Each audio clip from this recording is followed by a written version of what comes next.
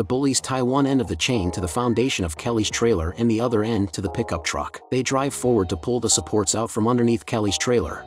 The trailer suddenly lost its balance, causing Bernice, who is unwell, to roll off the couch to the floor, and the gas line is ripped off and starts leaking gas. Bernice tries to escape through the window, but she loses her balance due to a splitting headache and pushes over a lamp, the sparks from the lamp igniting the leaking gas and causing an explosion. By the time Kelly returns home from buying medicine, all he sees is a huge, burning fire. Without hesitation, he rushes into the fire and carries out his mother's body. However, his charred mother could no longer respond to him and protect him. Kelly has an emotional breakdown and is taken to the hospital where he starts eating up gauze again. Sheriff Adler has had a crush on his mom before, so he's willing to take the time to visit and comfort Kelly. Suddenly Red Elk shows up and asks for Adler's help. He wants Adler to team up with him to get Kelly's powers back. It turns out that they're both Indians, and they can sense the medicine in Kelly. It's just that Adler's been away from the residency for years, and he doesn't want to bother Kelly with all the folklore that's been passed down from his grandpa's generation. Red Elk doesn't force him to take Kelly now, just says he'll wait for the day when Adler comes for him.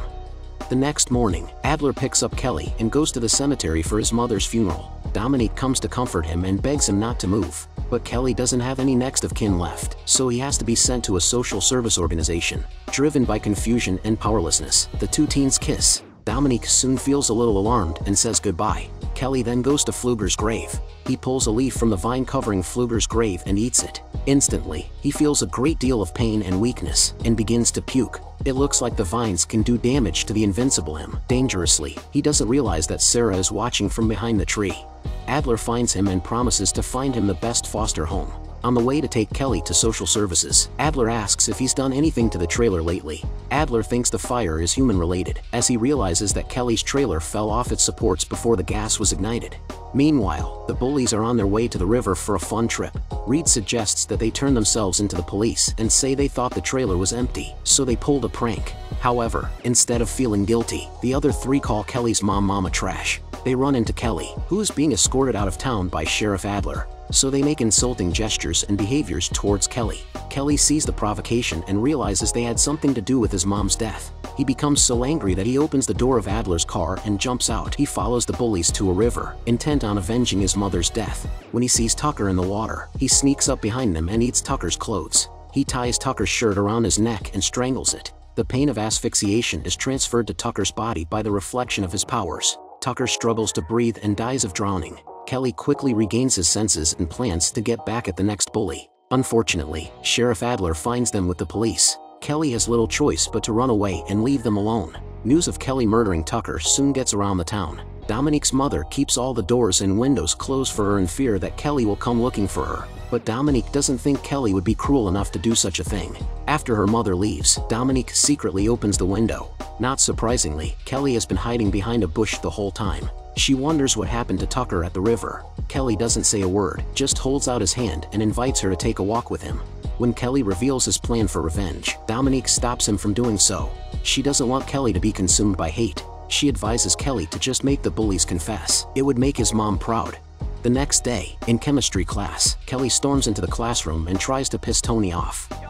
Yo, I'm Tony Miller. I play fool to get everyone's laughter, cause way deep down I'm just a white boy crack. Nelson sees what Kelly's trying to do. He comes out to stop Tony from attacking Kelly because he knows Kelly has the power to bounce off hurt. Seeing that the two bullies still don't want to confess their mistakes, Kelly goes back to flirting with Sarah, who is Tony's girlfriend. Tony is furious and breaks free. He grabs some sulfuric acid and throws it in Kelly's face. Soon Tony's face begins to erode and he falls to the ground, foaming at the mouth. To take revenge on her boyfriend, Sarah kicks Kelly in the lower half of his body, but she's the one who feels the sharp pain of a male being kicked in the balls. Dominique accuses him of breaking his promise to use violence. Just as he announces that Nelson will be next, Sheriff Adler arrives in the classroom.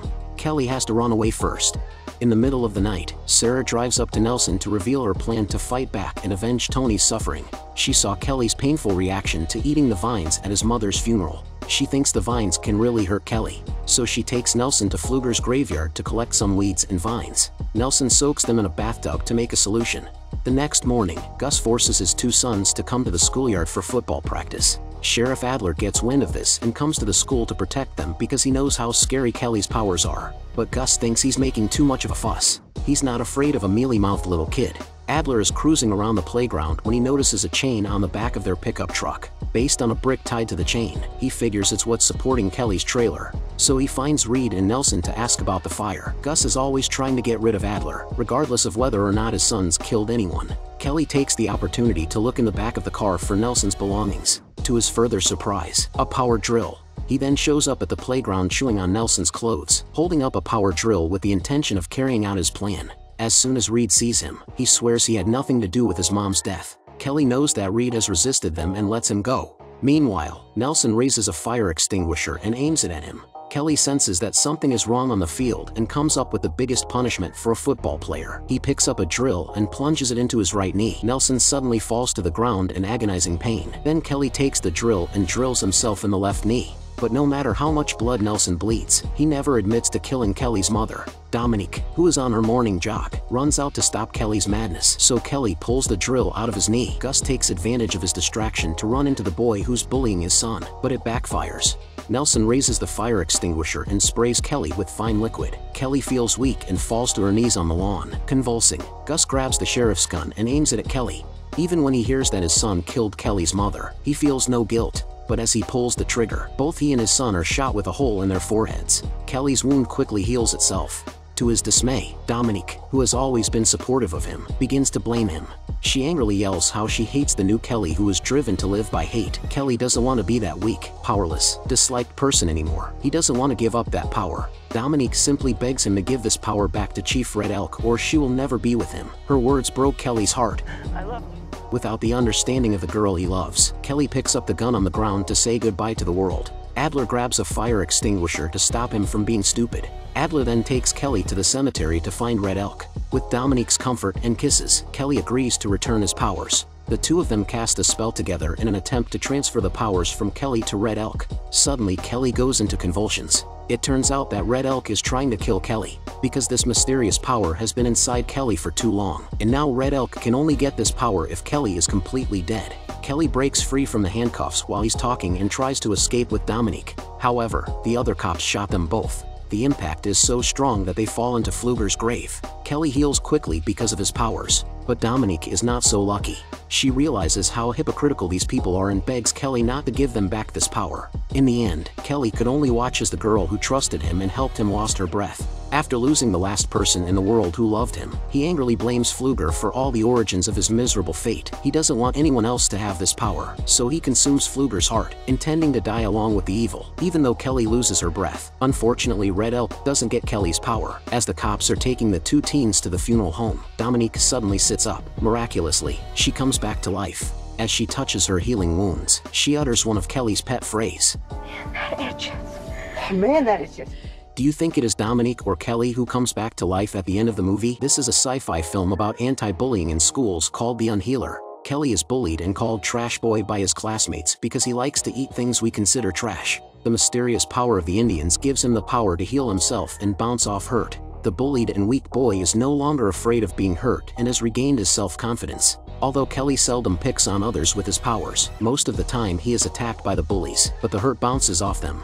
However, after the bullies accidentally burn his mother to death, Kelly is still the one blamed, and the others blame him for being a freak instead of looking for the murderer.